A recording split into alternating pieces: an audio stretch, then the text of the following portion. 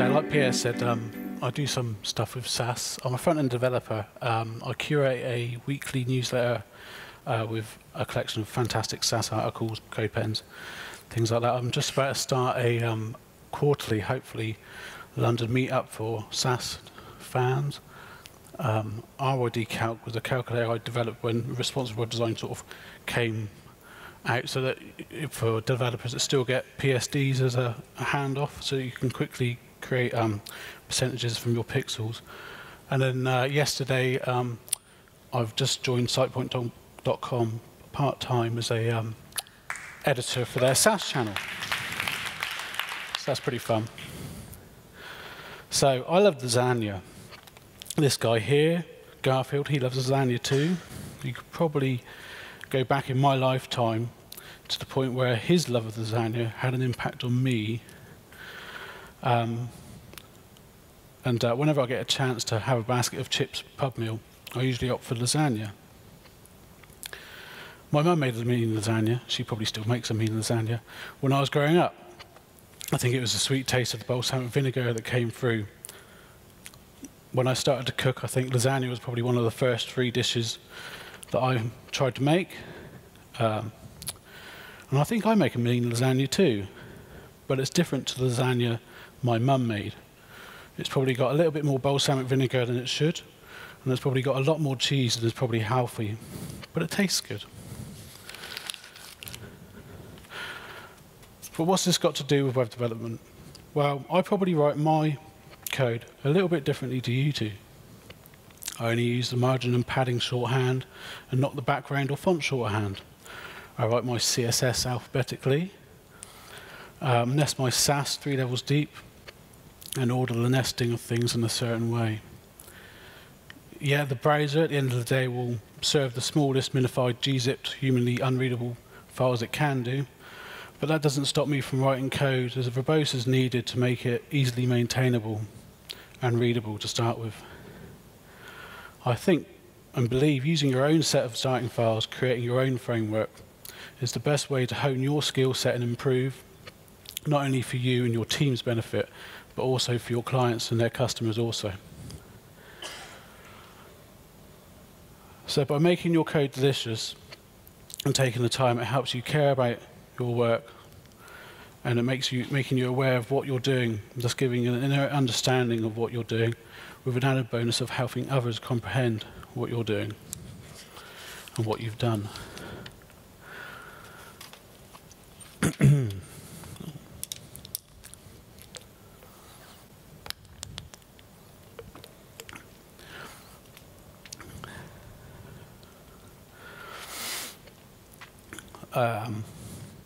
So I'm using the word frameworks, but people use boilerplates, frameworks again, systems, libraries, starting kits.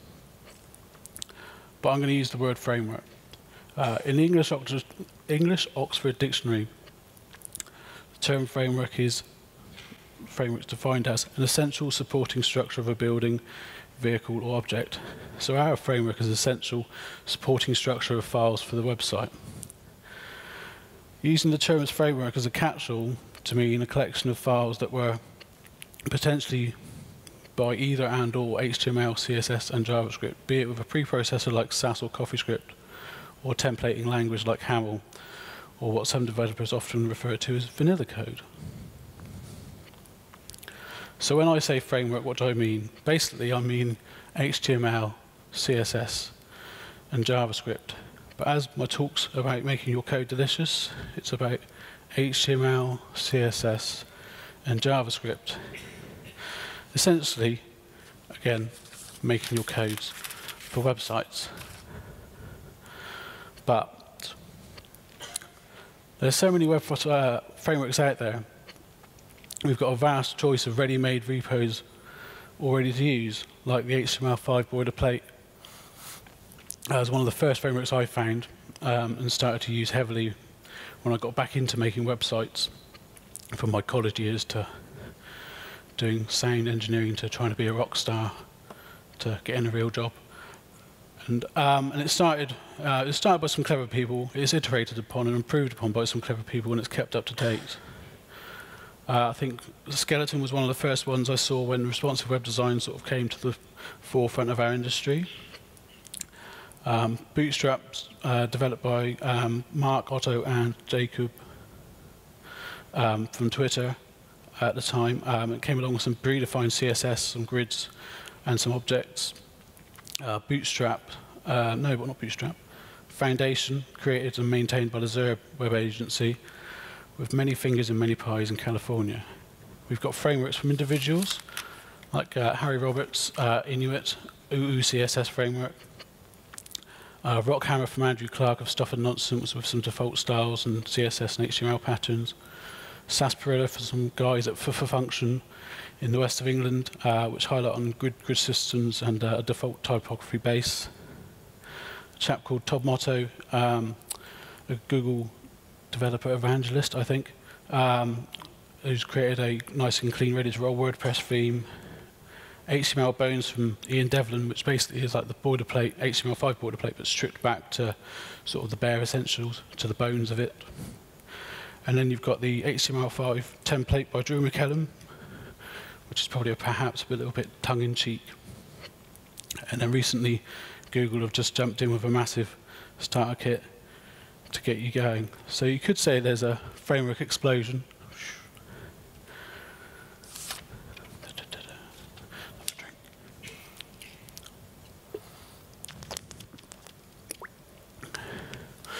Because there's lots. I think it's a funny thing that happens when you're developing with HTML, CSS, and JavaScript, is that you're doing your good job, you're building a decent website for your client, you're being productive and you're being smart, and then you realize that you can sort of abstract some of the stuff you've made and make it more simple, and then you go, all of a sudden, that you can make your own massive framework that everyone should use because it's the best thing ever. You become the Mueller arm of web development. But all of this has happened before.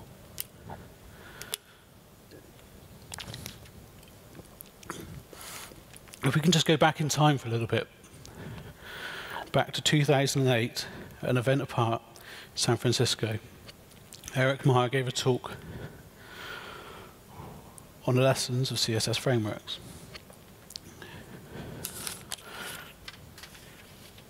In it, he discussed the 960 grid system by Nathan Smith, Blueprint, the Yahoo UE library, and went through these systems plus another 6 or 7, creating a list of what was in these frameworks. And he found that in the frameworks there were a CSS reset, a layout system or predefined grid, some generic predefined font sizes, font weights, styles, families and colors, a print style sheet, some generic naming conventions, an HTML page of various complexity, and potentially some JavaScript or jQuery in there. At the event, there was Jeremy Keefe, live blogging the sessions of the whole conference. In the blog post for Eric's presentation, Jeremy writes, "Which one is right for you?" So which framework is right for you? The answer was simple, none of the above. As we're in our DeLorean, can we go back another year to 2007, when Andrew Clark wrote about his disdain for ready-baked cake mixes, preferring to crack open a few eggs and whisk up something from scratch and not out of a packet, making something that you could say tastes delicious rather than is tasteless. In a comment by Jeff Croft, he suggests that some instant cake mixes do have their places.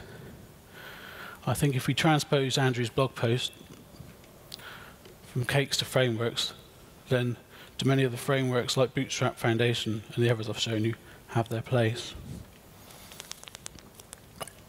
Of course they do.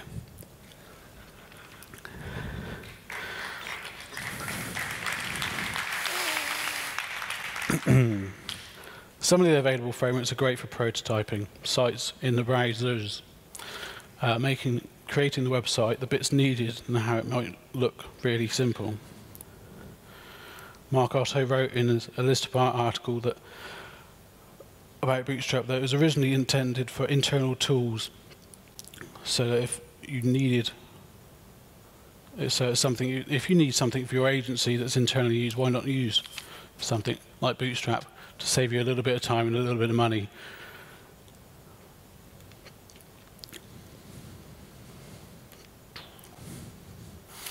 And that's Gunnar talked about Bootstrap earlier with the I am developer tweet about Bootstrap and about it referring it to something from IKEA. Nasal sound. So I'd suggest that there are good and bad points with frameworks, Bootstrap, with boilerplates, starting kits. So let's just go through some of those. Let's go through the good first.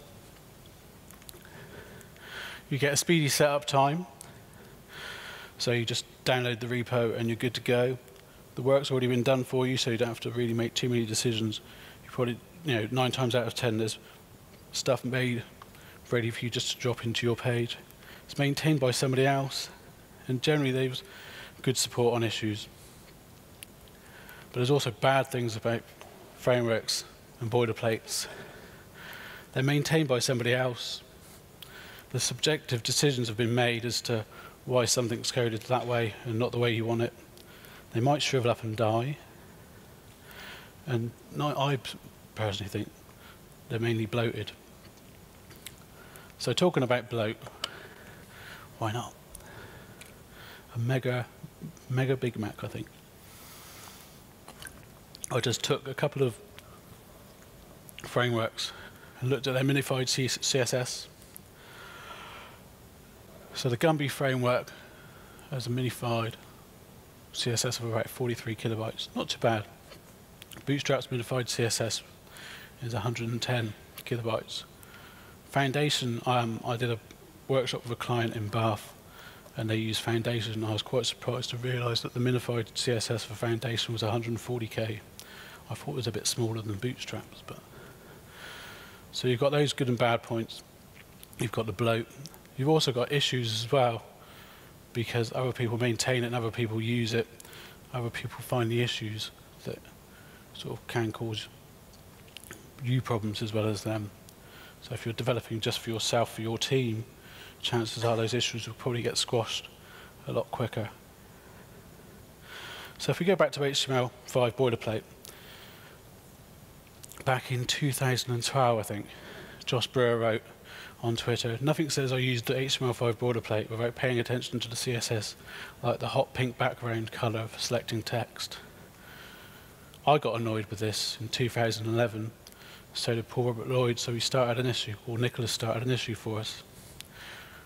And that was probably the time I decided that I shouldn't be using someone else's boilerplate. I should probably just rip it apart and write my own. Because as Jeremy pointed out with this quote, it's like you could transpose it to building a boilerplate is political and reflects the choices, biases, and desires of the creators. So it probably doesn't reflect on what you want it to do.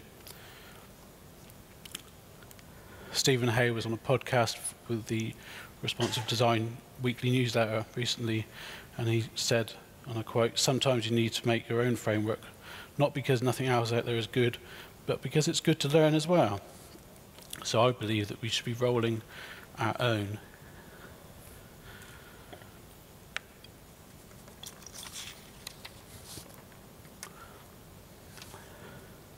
But not reinventing the wheel, because otherwise it gets to the point where it's happening exactly like before.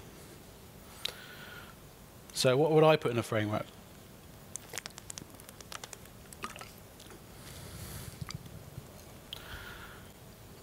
I'd probably put a CSS reset and some helpers, a layout system or predefined grid, some basic font sizes, weights, styles, families and colors, some generic print styles, some definition of some naming conventions, a blank HTML5 page, probably some jQuery and blank JS files.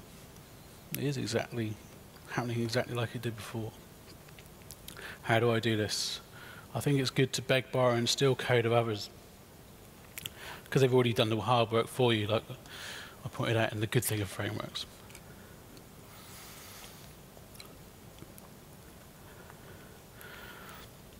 So basically, you should go through other available frameworks and read what they've got, and if you like it, take it. This one is the HTML5 Bones HTML page, and basically you can see everything's nice and clearly sort of commented, so you can see what's it doing and why is it doing it. So it's a good one just to sort of take from that the ARIA role stuff for when I developed my little boilerplate, because it was well explained, so I knew what I was putting in my code.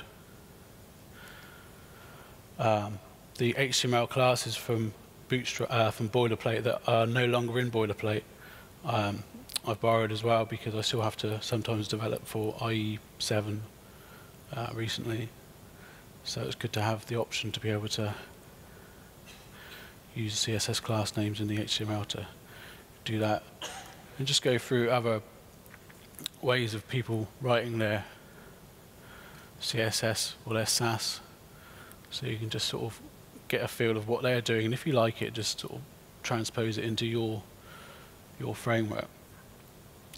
So you sort of edit what you need rather than rewrite or reinvent the wheel.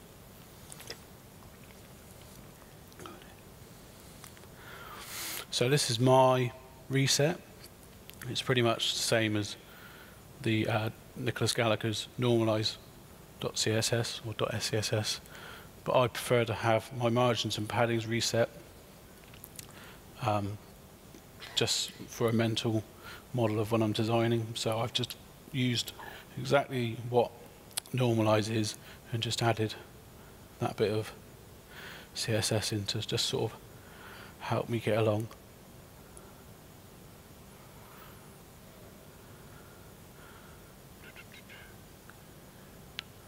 So you can see at the top is the, the old HTML5 boilerplate code with the class names at the top. What I've done at the bottom is basically just rip out the ones I generally just need. I've also, as well as part of my my boilerplate, my framework, I've also got like a sub part which is for using Sass to basically on top of Andy Clark's universal IE6. I've moved it up to IE7, so, and it's using Sass so you can style it to give a sort of instant bit of theming for your clients' work for free. And then I find if you add reusable code you create, so if you're doing some projects and you find that you're having to write something and you probably need it again, it's good to just add it back into your framework. I don't know if you saw in the previous slide, I only use the less than IE8 or less than IE9 tag in my HTML class rather than do all the variants that were in the original HTML5 boilerplate, because I use this form of CSS hacking to get the, if I need to, for my clients, get the relevant sort of hacks in for the relevant old browsers. So there's that one. It's quite heavily Sass based, this stuff. So this is just like a simple media query mixin I created so that I could then take the content within the media query and export it out to a less than IE9 bit of CSS, so that rather than just give IE6, 7, and 8 a linearized basic, hardly styled sort of bit of HTML in their web page, they can actually get some of it, perhaps whether it's a fixed width at 960 somehow, using that sort of mixing. And then for typography, I've just created a monolith of being able to set your own line heights and set your own margins, or not set your own line heights, or to create sort of your own sort of your base vertical rhythm with typography.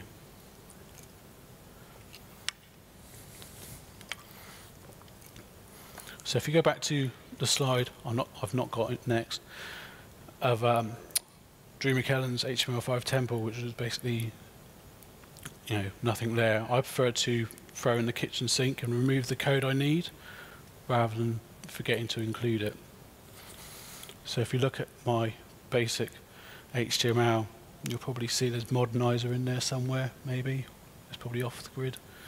But yeah, I give like the full fat modernizer. I think I did have respond.js in there, but I've taken it out because I think I'll forget to include it personally rather than not forget to take it away, because you can spend forever testing and then all of a sudden you've forgotten to include your print style sheet, or you could forget to include the HTML5 shiv.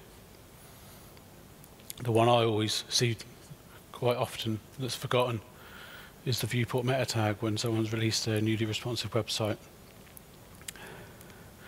Lara Hogan loves donuts, and she celebrates every career achievement with a donut, and I thought that was a really good idea, especially as I'm sort of only just started. It would be a nice way to sort of document how well I'm doing or not so. And I had the idea, as soon as she published that site, I've been wanting to do it, but it's just been taking ages, so I had a spare half an hour. I think I was waiting for a client call, so I just quickly ripped out Drew's HTML5 template to knock up a quick homage to my celebration of cakes of various calories. But then I tried it on my phone, and I forgot the meta viewport tag. So my site looked like that, with the odd lemon drizzle cake in the middle there for some reason. And then like you've got the CERN website will look like that on your phone, because obviously at the time the meta viewport tag wasn't invented. I think it was created by Opera. If you probably go back through the reading the lists, you probably find that Hixie probably wrote it. Maybe. So yeah, so I always make sure that we include that one, because it's not there and I've forgotten it before, so I'm sure it's quite easy to forget. So once you've decided you've got all your code you need, it's pretty good to document what you're doing and why. As Mae West, the American actress, singer and playwright, once said, she kept a diary, and someday it will keep you. So if you document the code you're writing now, it will probably help you in the future, or somebody else that's using your product. You can go to something like Nicholas Gallagher's idiomatic CSS, see the principles he's got. Well, basically, the idea is to read and just transpose what you think you want in your documentation. Sam Richards from IBM recently launched North, which is similar ilk. Harry Roberts has pushed what was on GitHub CSS guidelines to an actual website, which he's developing daily and updating daily. So you can go to these other pieces of documentation and decide what you want for yourself, whether you want to have tabs or spaces. Two spaces. Whether you want to write font shorthand or be verbose and write each declaration on one line. I prefer the bottom one, because I always get the font size and line height mixed up. Or whether you want to write it all in one line or on a separate line each. Obviously it gets minified and gzipped, so you might as well be verbose as possible, I think.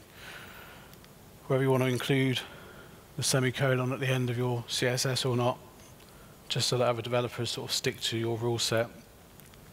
If you can add the fact that you've got closing sort of comments to your HTML tags.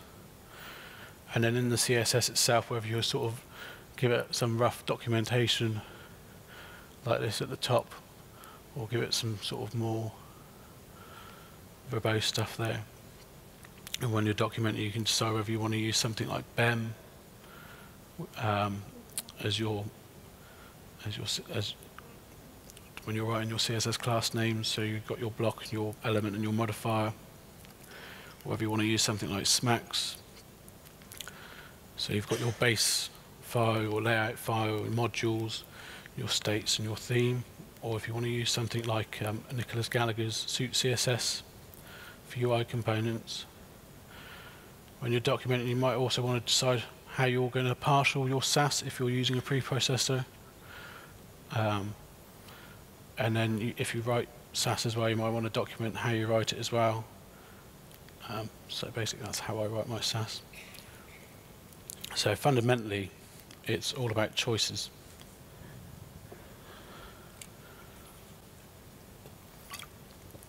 But I think really, time's too short, so we shouldn't sweat the details. And I'll say it again, because time's too short.